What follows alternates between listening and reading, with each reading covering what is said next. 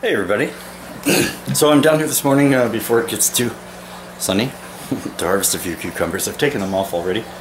I got a lot more hanging here, I'll show you. So far I've taken 17 off. I think I cut 1, 2, 3, 4, 5, about 8 or something this morning, but check it out. I got them just, man, they're just, they're coming on and they're coming on. They're great. Check this out. Everywhere I'm taking them, I'm coming back the next day and they seem to just explode. And so there's lots more. You can see the flowers here, some halfway up. You can see all the flowers I've got. This is just great. So going all the way up there to the roof, and so that means I think a lot of fruit. There's going to be a lot of cucumbers here. Anyway, I've just grabbed these. I'm going to run them upstairs, and then I got some stuff to show you about this NFT system and roots. Yeah, what a drag. Well, okay, it's like 17 really awesome cucumbers that I picked so far off this thing. I'm really happy about that. And I got tons more coming. But two of the problems I found about this NFT system is if you're doing cucumbers in them, jeez, they go through water like you just wouldn't believe. I put a little reservoir on there, but it's a little small. It's 3 gallons, right? So today I'm going to put this guy on there. I'll show you.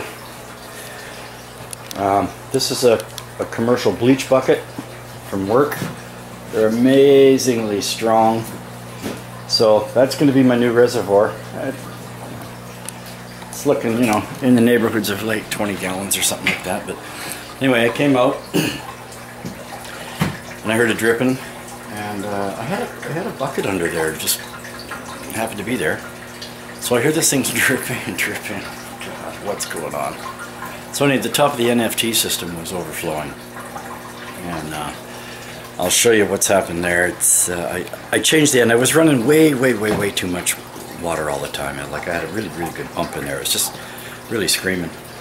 So what I did is I cut the end off and I put another diverter on there, just like I have on my Dutch bucket system over here. I'll show you what I did. This one's just got 4. I'm only using 3 of them right now, but I'll show you. This is the only solution that I came up with, and I'm going to see if I can make it through the summer.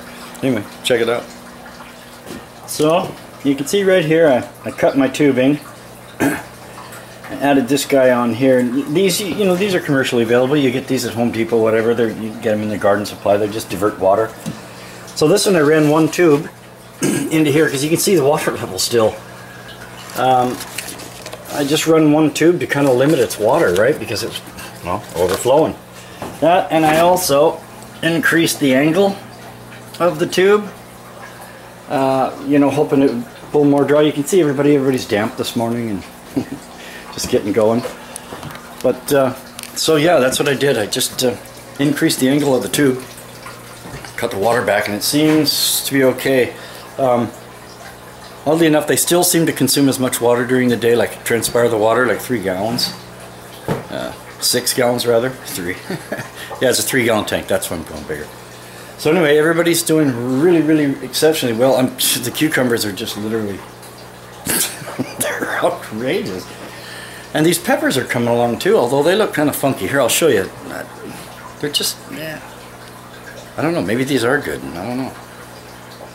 Check it out. Okay, there's the little peppers. And I really wish I knew what these were called. I have no idea.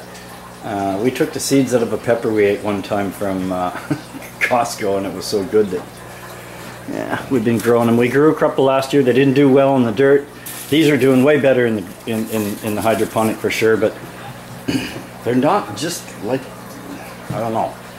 They're just not like a real crazy ripping plant. I might as well show you the Dutch bucket system while we're doing this. These tomato plants are really great. I'm pretty sure now that they're this big Spanish looking thing, but that's what they're doing.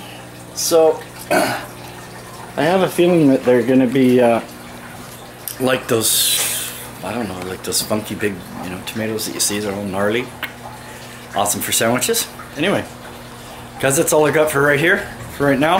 That's what I'm doing today, putting this bigger water reservoir on. Man, if you do this, make sure you do that. It's just, I mean, the little 3-gallon one was great. It got me through, but still you're out here filling it all the time. It's a joke. Anyway, this is good. It's all working really good.